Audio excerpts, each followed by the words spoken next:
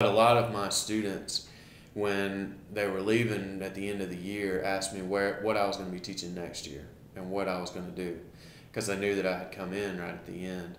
And when they found out that I didn't know if I was going to be teaching ninth graders again, that I might be teaching 10th or 11th or 12th graders the next year, several of my students were excited about that because they were looking forward to the possibility that they might have me as a teacher again.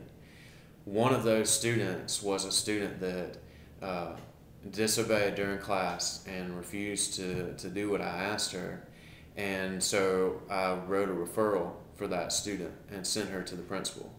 Because of that, she did not get to go on the best or really the biggest field trip of the year, which is to the Atlanta Aquarium. It was a very, very big, highly anticipated field trip.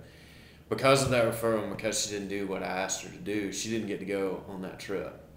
She was one of the students that was looking forward to me possibly being a 10th grade teacher, and was hoping that she will get me as a teacher next year.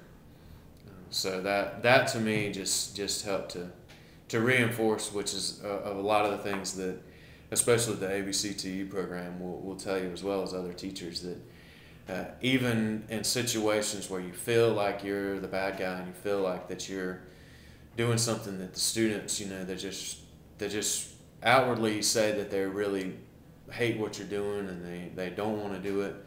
A lot of times on the inside, they're looking for that structure, they're looking for that leadership, and it just really helped to reinforce that for me.